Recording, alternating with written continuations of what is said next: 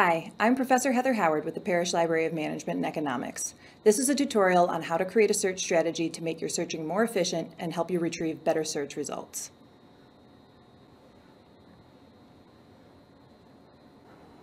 The three types of search strategies I'm going to cover include shotgun, snowball, and building blocks.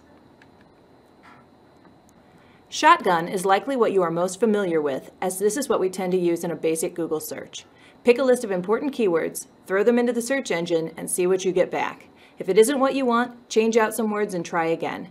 This can be great for basic information, like the best place to get lunch in West Lafayette, but is not where you want to stop if you are doing research. While you are looking through the results of a shotgun search, try and find which related terms, words, or subjects are being used in the sources that come up, and watch for sources that exactly fit what you are looking for. You'll use these later in the snowball and building blocks methods. The snowball method works by taking one book or article and working forwards and backwards in time from that piece of literature to find more sources on the same topic. Say you find the perfect article for your research after doing some shotgun searching. How do we take this article and use it to find more sources? The first thing you can do is look within the article itself. If it is exactly what you are looking for, it's likely the article references other sources that will be useful for your research. Read through the list of references and see if anything looks promising. The next thing we can do is search Google Scholar for the article to see if any new research has been done that cites the article. In this case, there is one citation. When I click on Cited by One, it will pull up that source, which looks to be related to whatever monkey business I'm researching. Here's a hot tip. In the settings of Google Scholar, add a link to any libraries you are affiliated with, and then it will tell you in the results if you have access to the full text through your library. The final way to create a search strategy is with the building blocks method. Using this, we take more time and care in creating our search string to pull back the best results possible. Here's how we do this. First, identify key concepts in your research question.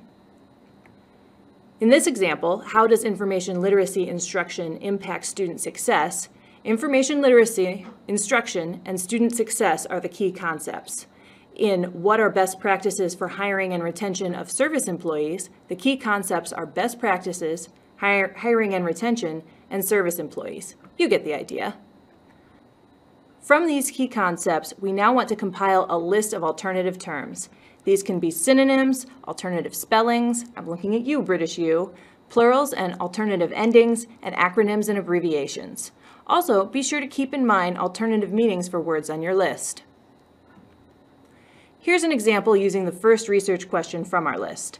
Alternative terms for information literacy might include the abbreviation IL, media literacy, information evaluation, or information use. Alternative terms for instruction might include class, teaching, learning, or education. Alternative terms for success might include performance, engagement, grades, GPA, or retention. And finally, alternative terms for students might include undergraduates, undergrad, learners, or graduate. For any of these terms, I certainly could have created longer lists, which would have increased the results of my searches. An additional thing that will improve your search results is the use of phrasing and truncation. For any terms that go together in a phrase, such as information literacy, put them in quotation marks. This will keep the database from looking for everything with the word information and everything with the word literacy, and instead bring back results that are exactly as you have them in the quotation. Truncation can help save you time thinking out every form of a word for your search. Most databases recognize the asterisk as a wildcard, so if we do teach asterisk, it will bring back results with the word teach and with teach plus anything else on the end of that word, such as teaches, teaching, or teacher. This is a great way to make sure plurals are included in your results as well. Now that we've done all of this work, we put it all together to create Mega Search! Unlike Google, library databases don't run on a fancy algorithm. They search via old school coding, so it helps to think of that when we are creating these search strings. We aren't writing for humans, we are writing for computers. To this end, we build our search like an equation. First, we create a parentheses and add in our list of information literacy terms separated by or. Notice the quotation marks I've put around the words I want to find together. Next, we add and, then the terms for instruction, and so on.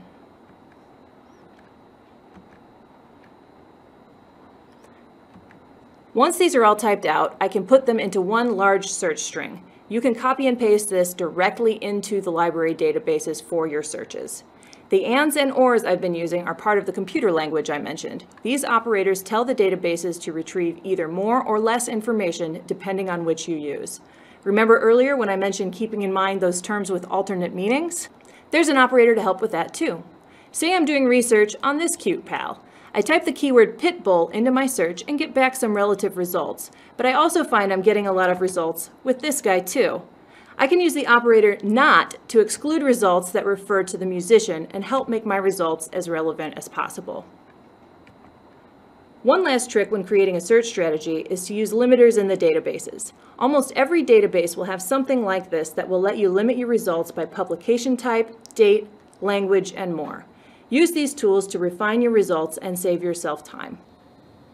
Now you know how to create a search strategy for your research. Remember, if you get stuck in your research and can't find what you need, visit the library's website and reach out via our Ask a Librarian service.